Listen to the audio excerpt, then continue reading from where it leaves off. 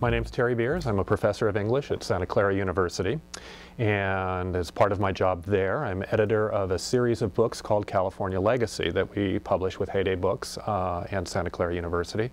I'm also a producer of something called Your California Legacy, which is a series of dramatic readings of California literature and history, and we're currently working on a sort of expanded version of that called Nature Dreaming.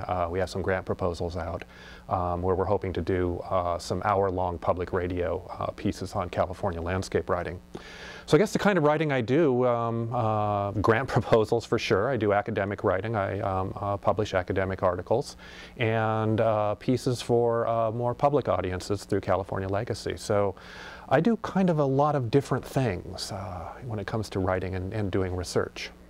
You know, writing grant proposals has turned into, a much more research-intensive activity than I thought it would be at first, because especially for, say, an NEH proposal, National Endowment for the Humanities, a lot of humanities scholarship has to be embedded into the grant proposal. So as a result of that, trying to translate academic specialist research into a grant proposal for a project that is intended for a public audience is really quite challenging. So there's that, and do a lot of that same work for California Legacy in the books as well.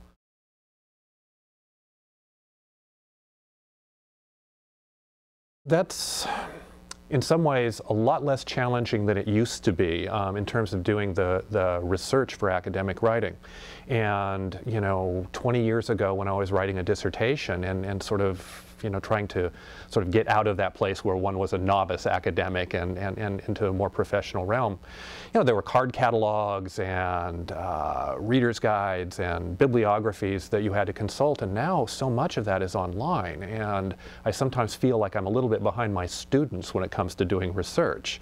So a lot of that is easier than it used to be, but it's still challenging finding all of the sources that one needs to find, not just through consulting bibliographies, but now because of the specialist areas, at least in a discipline like English, there's so many different specialist areas. They all have their own language, and so that, I think, especially for novice researchers, is daunting, because until you have a sense of how to recognize the assumptions that literary critics bring, because they don't always talk about them in a way that is explicit when you're just learning, that's daunting. And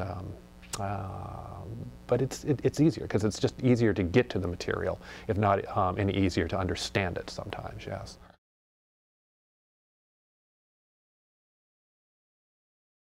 Journals on the internet, certainly, and then internet sites themselves. Some of the scholarly sites that are set up that are not necessarily journalist sites. The Robinson Jeffers Association, for example, maintains a website that's very useful for Jeffers scholars, but it's not itself a journal.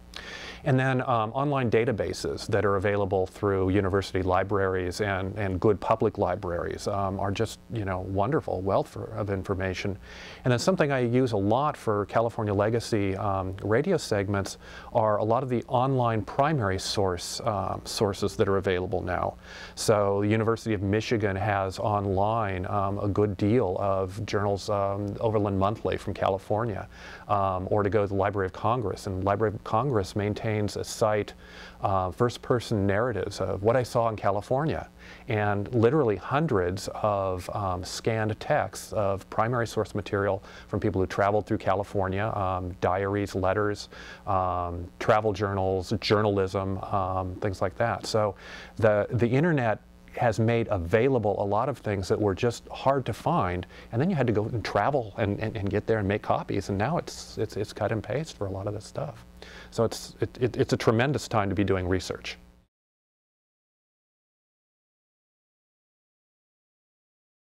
Things that are published or maintained by places like the University of Michigan or the Library of Congress, they have their own kind of provenance that we can trust, I think, for the most part.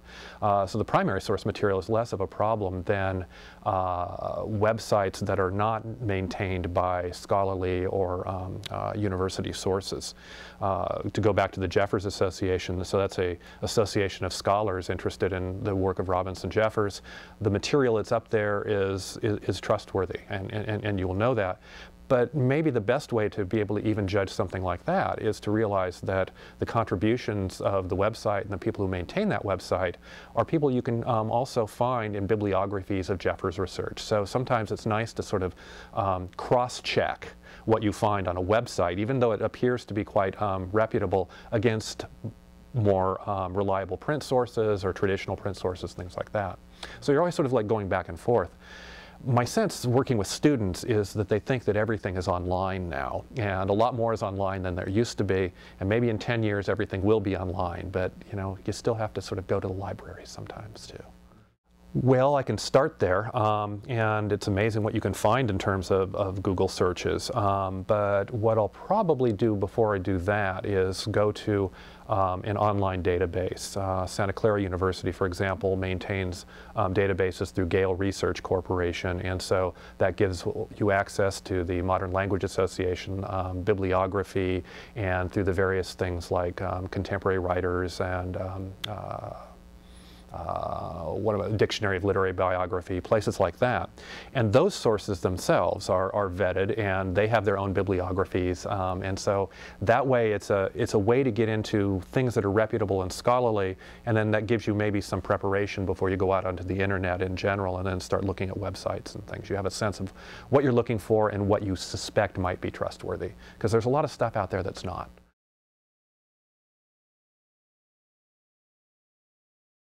It really starts with being inspired in one way or another by a particular primary source. I've written about Jeffers and I've written about California writers, but I've also written on literary criticism. And so sometimes there's a problem that interests me and I'll want to tackle the problem, and then you sort of step back from there, and at least within English studies it's back to the bibliographies and the journal articles and things, and to do that reading. And I think the best advice I would have for folks doing this is not to try to settle on an idea or a thesis or a hypothesis too soon. Let it percolate, and don't try to write before you really know what you want to do.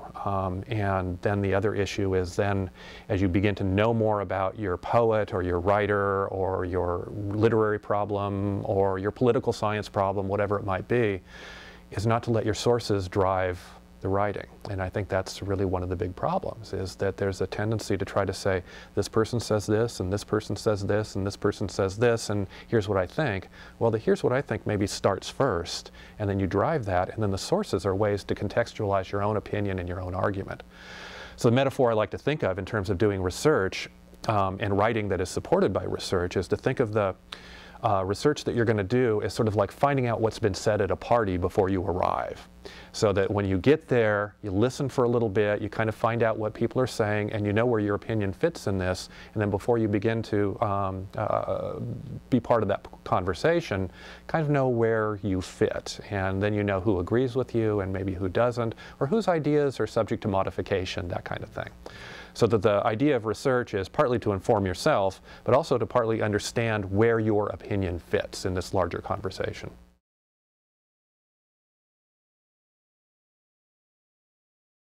I tend to have like a pad of paper with me, and I just kind of do scratch outline notes, both from a source and what I think I'm working on.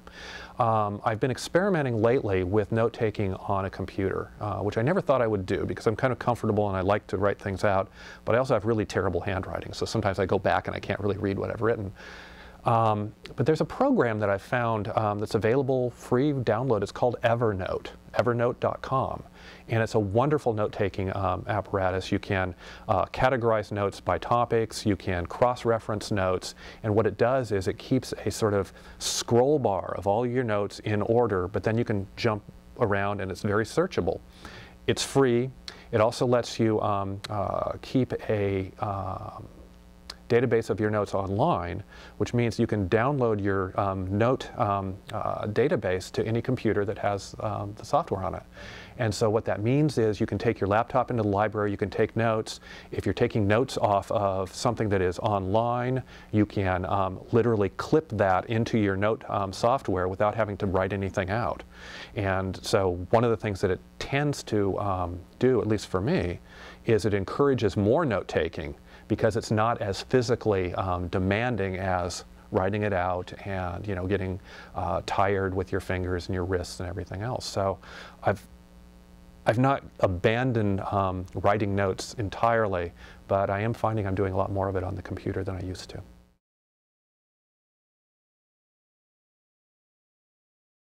Sometimes it's thoughts and supporting quotes. Sometimes I'm just literally taking something out, you know, in that old model of using note cards for doing a research paper, for example. You might literally be writing down quotations from sources, primary, secondary sources, that kind of thing. And you know, I would still do that on the computer. But a lot of times what I'm doing is sort of keeping track of my own ideas as they develop against what I'm reading. And so you can do this relatively easily on the computer because you could, you know, cut and paste a piece from an article or a journal article, and then right below that, you know, put down your own reactions to it. And that's useful because the reaction may not be something that you use later, but it might be. But it's good to have it in physical, or virtually physical, I suppose, proximity to what the original source was that inspired the comment or whatever. So you can kind of recover that sense of exchange between source and thinking about source and then going back to the source. And so that's a very useful dynamic to have, and it's very easy to do on a computer. I have to see it in print, and I'm sure it kills trees, but there's something about having something in print that makes it easier to me. So even though I'll do a lot of the note-taking on a computer, I will print the notes out and arrange them and rethink them. And then sometimes, you know, on notes that have been taken on Evernote or Word or whatever I might have up, I'll print those out, and then I'll, you know, by hand, I'll gloss those things and go back to them. So there's still, you know, that sense of still having a kind of physical text in front of me, not as opposed to something on screen or virtual that I still need. And I'll give the same advice to students: is print it out, because you won't see it in the same way. And there's also something, I mean, with a computer screen, there are programs, I don't know how to use them, that will let you jump around in that same kind of random access way that, you know, a book allows you to do. But there's still something about being able to rearrange pages or put one over here and look at them at the same time that's very hard to do on a computer screen. And having that, that example and that physical ability to look at two things like that, I think, is just important.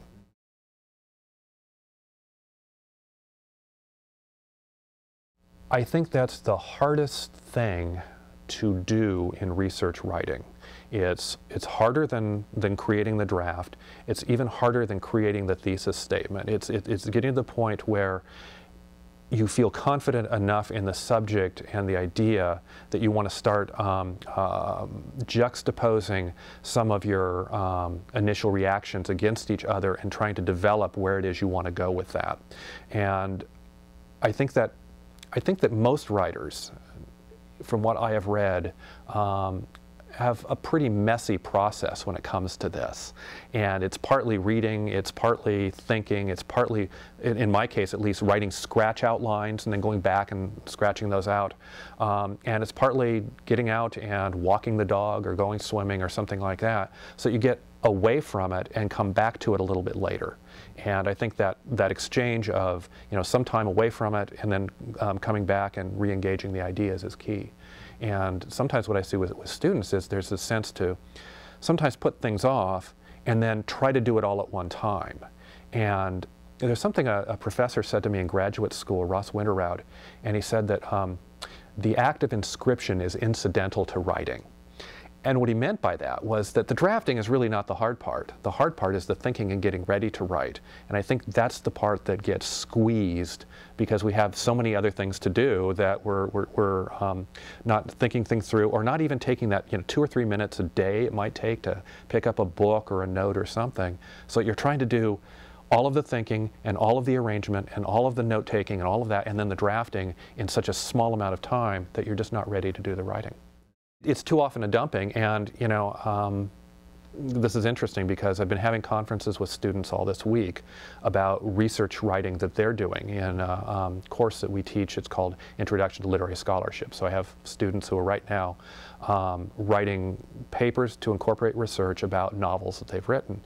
And it's so, it's so often the case that they finish their draft, and then at that point they've actually got their thesis statement. And I know you know this, right? And then they need to sort of go back, but sometimes they haven't left themselves time to have, you know, written that through and discovered what it is they really know.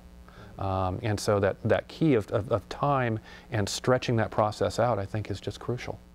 Something that I learned to do, I think, some time ago, and it was more or less learning to abandon ideas, and what that meant was abandoning research and notes. You know, sometimes, you know, I talk to students, it's like, you know, Medea had to kill her children, and sometimes you have to do the same thing with your ideas and everything. You have to have that sense where you feel that that's just a different paper or a different project. It doesn't belong here. And I mean, everyone has to do that, but I think that took me a long time to learn. There's always a sense of trying to make everything conform to something, and becoming comfortable with doing something else or changing plans. It took me a long, long time.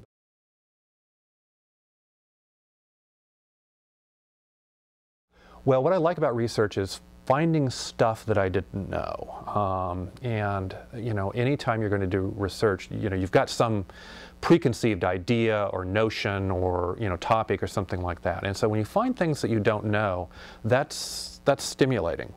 One of the things that I like about doing is finding things that contradict my opinions but don't change them. I think a lot of novice writers either find sources that don't support their point of view, and so they just don't deal with them. They drop it out. Or find those sources and then just kind of look at them as a contradiction, and they may cite them but not fully engage them. And I think that that's a lost opportunity often, because if someone has an opinion that is well stated and challenges you, and you can find a way to overcome that opinion, then I think that reinforces your own authority, and it reinforces your own credibility, and it will reinforce that credibility with your readers. All the time I hear this, well, I came across this source that was really interesting, but it didn't support my point of view. And you just go, oh, gee.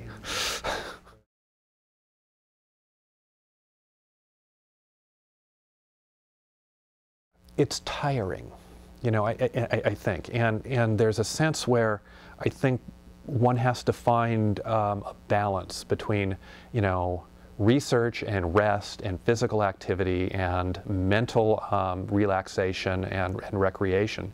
And sometimes there is a sense where you get tracked into doing the research, and you keep working on it and you keep working on it, and you don't realize how tired you get, and that how your search capacities, or your capacity to evaluate and judge the material somehow begins to erode. And it's that can lead into, you know, real problems later, because you wind up spending a lot of your time in an unproductive way. And I guess that's not really something I don't like about research so much as it's something that I don't like about myself. You know, it's like, you know, you need to stay in control of the research process and your purposes.